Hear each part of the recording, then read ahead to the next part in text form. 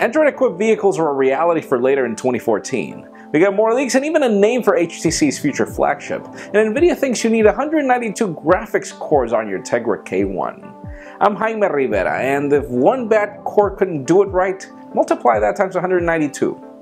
This is Pocket Now Daily.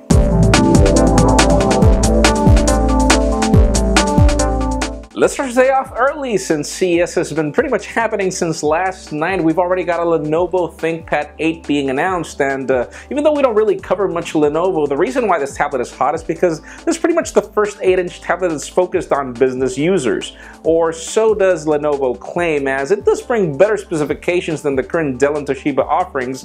The problem is whenever you go to the fact that it doesn't include a digitizer for pen input, it kind of makes you wonder if it's truly a professional tablet, because the pricing is focused on that. It costs you almost $400, but anyways, links in the description to help you make up your mind that this is your next tablet. I do like it.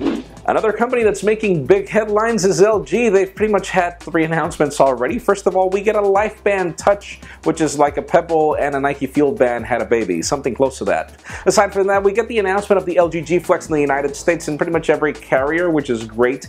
And we even get WebOS TV, finally. These are going to be available for their higher end TVs, though we don't really cover TVs here. WebOS is really the news here, but we sadly do not have any dates, any pricing, any specifics, but you can expect our team to be covering these products in the show floor at CES very soon. Now, a company that's not making any headlines at CES, but that will at MWC is HTC. We get more details on the M8. Apparently, this device will be called the HTC One Plus, which is both good and bad. It's good because apparently it'll keep the same design of the HTC One or something close to it, which is great. We love that design, but then again, we get some bad details, like for example, the fact that apparently it'll keep the same 4 ultra-pixel camera. And apparently that decision is set in stone. That's not going to change, and this is really bad. Nobody liked those photographs, but anyways, we'll see how this fares out eventually, and we'll probably be seeing some more very soon. Now let's talk about Nvidia, as the company is showing us their new Tegra K1 mobile processor, which is supposedly better because it brings 192 graphics cores. And we want to understand how exactly is that going to make things better. Obviously the number of cores doesn't necessarily mean that, but we'll definitely be testing it out. Currently it's being shown with the Unreal 4 engine and things look kind of good. They look great, but obviously we'll have to test that out. Now, apparently this processor is more than just one chip. We'll be getting a 32-bit processor for mobile devices.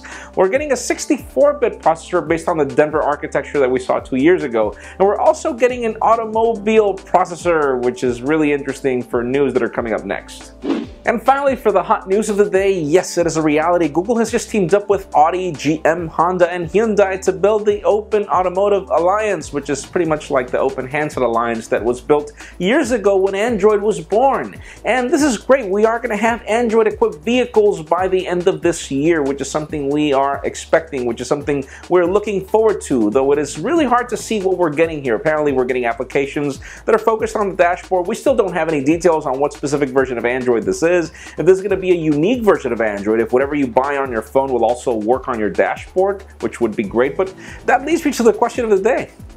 How much extra would you be willing to pay for Android on your dashboard? Because in my particular case, I wouldn't be willing to pay anything. Android is free, but leave us a comment down below. What do you expect for this? And friends, you know the drill. If you want to get the news earlier before this video is filmed, make sure you follow us on PocketNow.com and subscribe to our YouTube channel as well. You can also follow me on Twitter, Jaime_Rivera. Please give this video a thumbs up if you like what you saw. I am Jaime Rivera. Thank you very much for watching. We will see you tomorrow.